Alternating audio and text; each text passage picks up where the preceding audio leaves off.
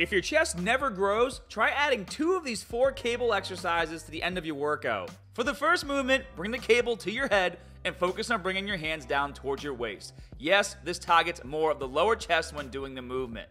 For the second exercise, bring that cable down to chest height. This time, focus on bringing your hands out in front of your body. What's this gonna do? Well, it's gonna give a bit of overall chest activation, and it feels great.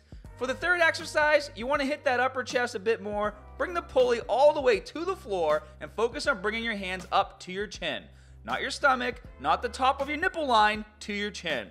For the fourth and final variation, once again head height, and we can simulate doing a single arm dumbbell press with just one arm. It's amazing.